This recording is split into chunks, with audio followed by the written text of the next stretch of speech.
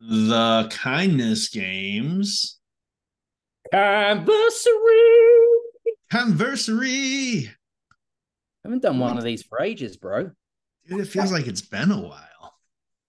It has been too long, but I'm grateful that we've got the opportunity to talk about Kindversary. Who we got, Yeah. man? Well, it's been a long time and it's taken a long time for Natasha Ryan to cross the finish line. But you know what? We call her the turtle and she's kind of embraced it. She took like, I don't know, I'd have to look back, like probably like 2 years, right? Definitely 2 years. Like she might have just crept under the 2 years, but like it's nigh on. But congrats, Turtle. Yeah, I mean Janet Fenner was like the previous one. I think she did like in exactly a year. But Natasha, she came through for us and I was honored. She did her 30th post in person with me at GSX, and that was special.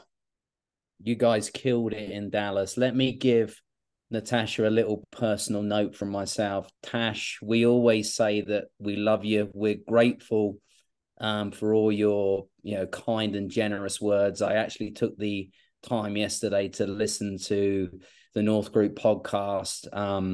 And as always, I was overwhelmed by the fact that you and Steve, I mean, at the beginning, to be honest, gave us massive shout outs. That means the world to us. We That's so know generous. exactly. We know how much the community means to you.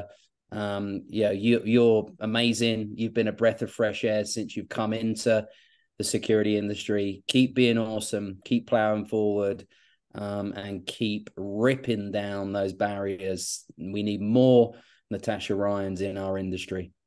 Absolutely. Yeah, we all have a big heart for her, and she has a big heart for everyone else as well, right? I mean, I think she will introduce anyone to any resource or person that they need to be introduced to.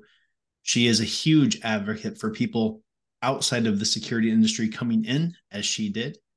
Yeah, she's a phenomenal person. So, Tosh, TKG alumni 54.